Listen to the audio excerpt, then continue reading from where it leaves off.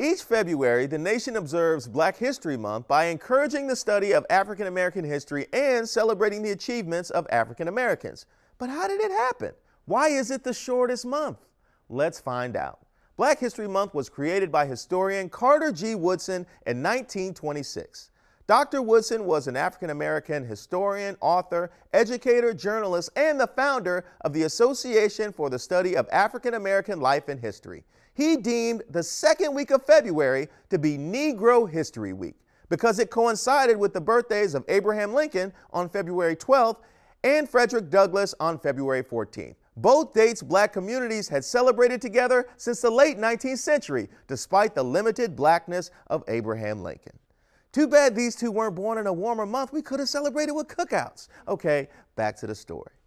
Over the years, the ensuing popularity of Black History Week led to the occasion stretching throughout the entire month of February, just like that annoying friend who celebrates her birthday all month long. We started that.